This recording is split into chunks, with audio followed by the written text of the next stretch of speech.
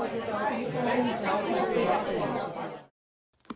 everyone, it's me, Isabella here, and in this video I'm going to be sharing with you guys 4 tips on how to narrow down your college list because, senior year is already stressful enough, but then having to apply to colleges on top of that is just another level of added stress, and we don't need that. So these 4 tips I feel will put you in the right direction on how to successfully narrow down your college list and then successfully apply to the colleges that you want to do.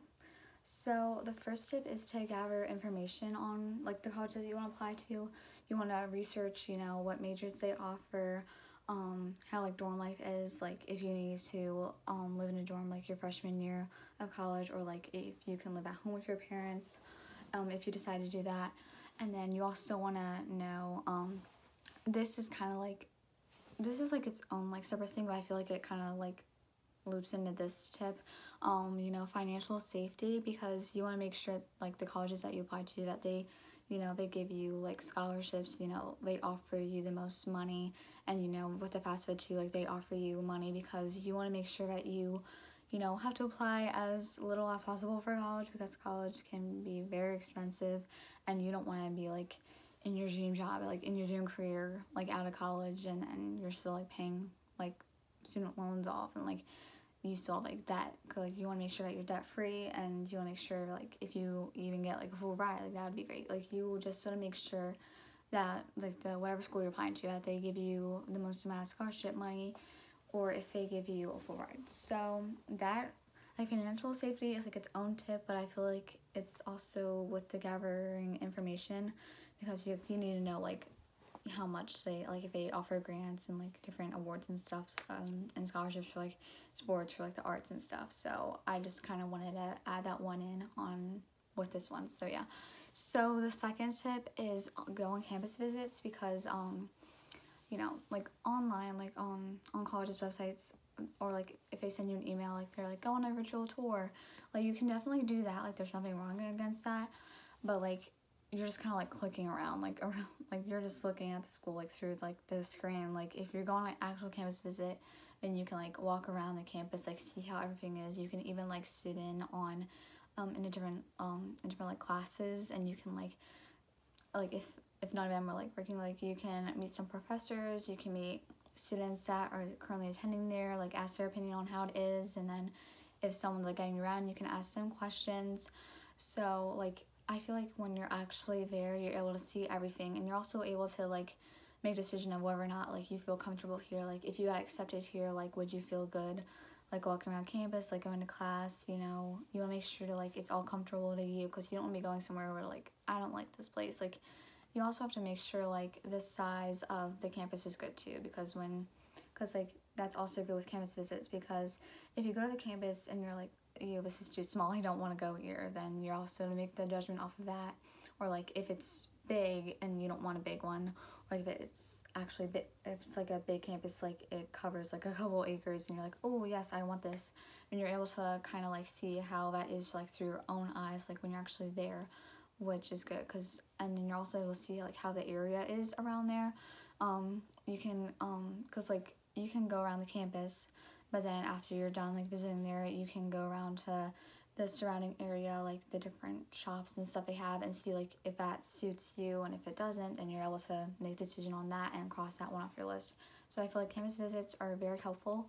Plus you can even get more information from the colleges and what they offer, either online or what they send in the mail, because you can also sign up for emails from colleges, and you can even put your address for them to send you stuff. So I didn't know if you guys knew that, but you can put in your address and your email address, and colleges can send you stuff directly to you, through the mail. They can send you application deadlines, or they can give you booklets. I received a ton of booklets from colleges with all the different programs and degrees and clubs that they have, which is pretty cool, because then I'm able to use this extra information and even narrow down my list even more. So I feel those are very helpful.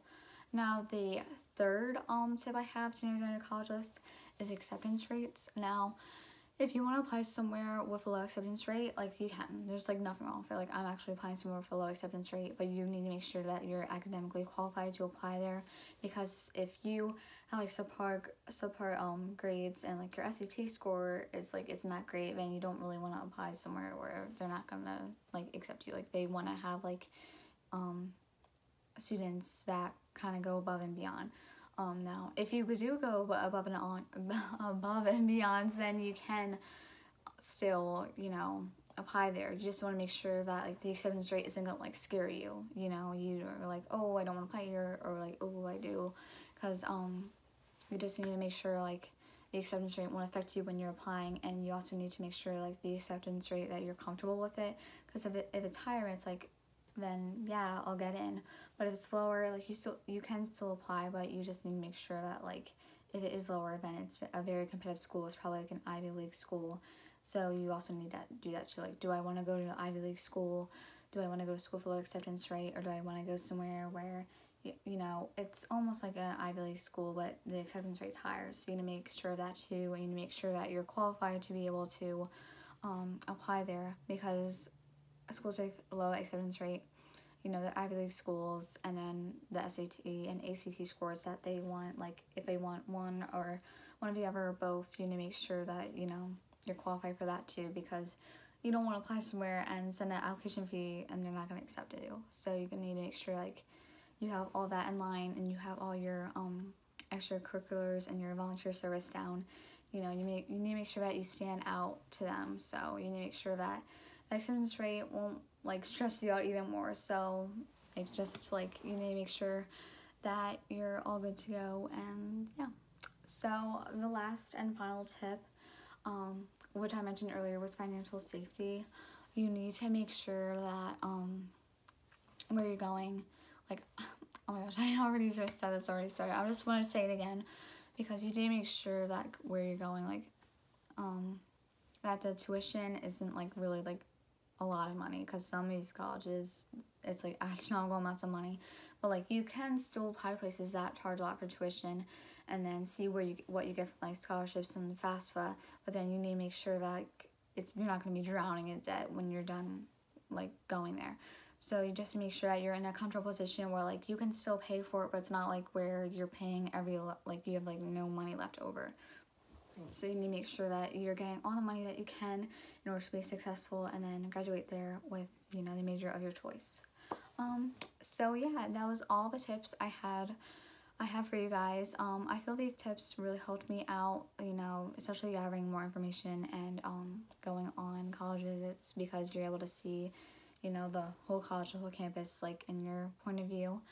So I hope that these tips help you out and, you know, narrowing down your own college list, and, you know, to make sure that you apply to colleges that you want to apply, and make sure that, you know, you apply to them on time, because a lot of the colleges, a lot of them have deadlines that are coming up, or like if they aren't coming up, then it's next year. So you want to make sure that you get them in by the deadline, and make sure that all the fees are paid for that. So yeah, I hope you guys have enjoyed this video, and I'll see you next time. Bye.